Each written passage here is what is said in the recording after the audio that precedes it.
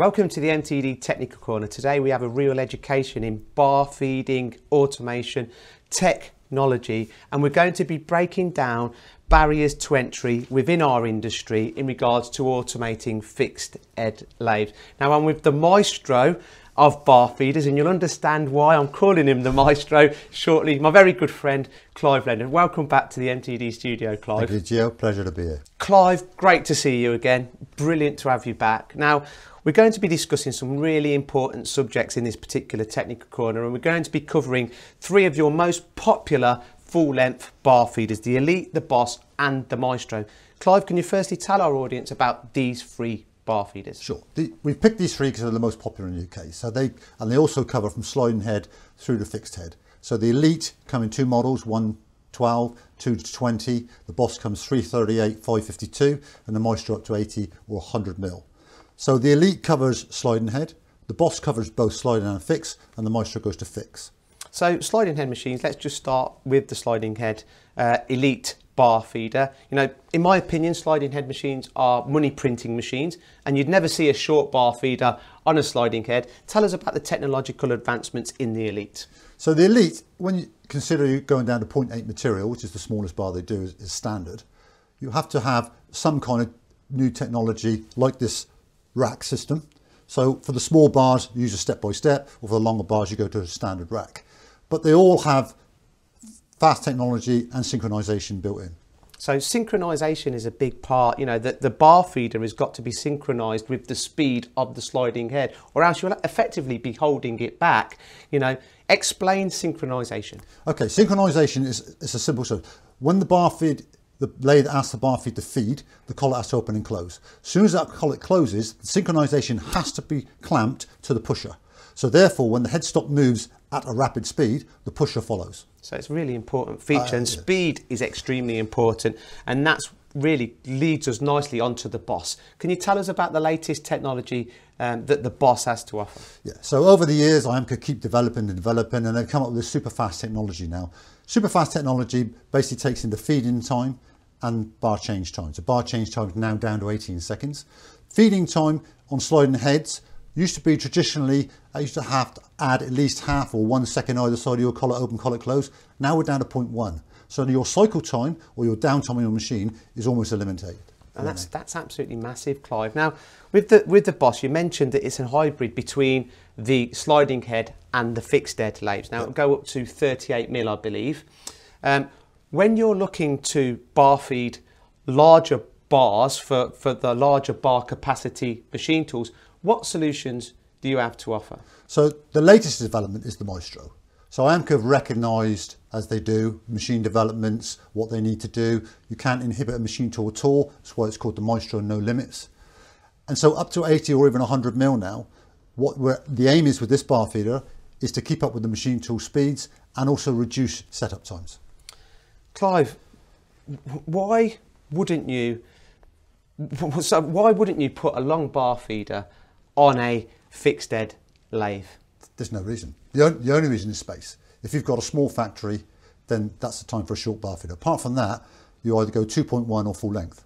When you're introducing this automated solution on a fixed head lathe, can you also achieve unmanned running that you couldn't achieve if you had a short bar feeder on there? It's massive. The difference between a full length and a short bar feeder is a difference between a few hours and a weekend.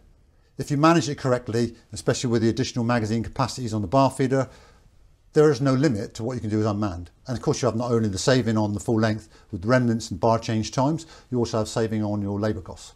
So labour cost is massive though, Clive, because if you can't get that full unmanned running using a short bar feeder on a fixed head lathe, but you can with a long bar feeder, effectively, you know, using the same philosophy as what you can see on a sliding head machine, whether it be a mill turn machine, you know, you can effectively run 24/7 without a man. So instantaneously I can see a return of investment just in labour costs because you're running 24/7. And this is a big point really that we want to make in this technical corner, Clive, because it's something that really I think is a barrier to entry that really needs breaking down. Now, in regards to the technology with the Maestro, you mentioned changing bars. Tell us about the technology in regards to different bar diameters, okay, and how you can change from one to another. Right, so this one is even, they've made it even simpler, as you see on this control here. One button will bring the pusher up, you take the gripper collar off, put another gripper collar on, 30 seconds. You push your bar diameter into there, it adjusts your bar rack for you, it's finished. The abacus bushing, which is their patented device, comes in 3 sections.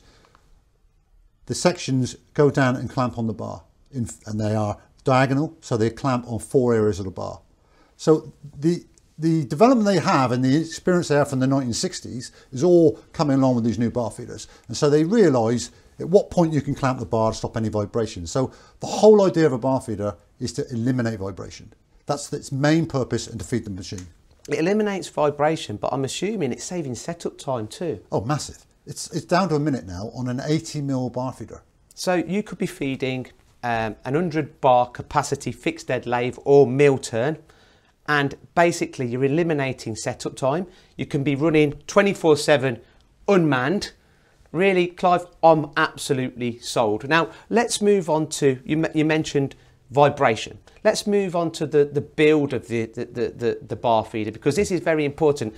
If you were loading 100mm diameter bar at 3 meter length, it's going to be heavy. Oh, it's massively heavy. So the whole range of IEMCA started with the Bosses. They call them the HD ranges. And so that means the main beam of your bar feeder and the rigidity of your legs are the 2 main features to give you that rigidity of that kind of bar. I mean, you can't imagine the weight and the forces behind a 100mm 3 meter length bar running. So very important feature is the build of the machine. Oh, yeah, now, how do you load the bars into the machine? Because obviously they are, as we've mentioned, very heavy. Yeah, I mean, health and safety now and ergonomics are in every factory. You can't ignore that. So IEMCA give you 2 options really. One is a rack system, which you can load with a trolley or a forklift, and the other is a bundle, which you can put 2.5 ton in. Now that can be done with an overhead crane or a forklift. And you'll see on the video there's an open access bundle now where you just lay the belts down, push a trolley in, put the belts back on, it's finished. Clive, absolutely brilliant. Thank you very much. There's also some really nice features, Industry 4.0 ready, the Siemens control, the simplicity of programming, and so much more that unfortunately we can't discuss because we're running out of time. But Clive, you guys, First MTA and IEMCA, have been doing a fabulous job for many years now, breaking down the barriers to entry and educating our industry in regards to the reasons why and the return of investments on why you should put a long bar feeder on a fixed head lathe. And we hope that this technical corner with Clive has been very educational and has been thought-provoking. Clive, thank you very much for joining us again at the MTD studio. Pleasure, Gio.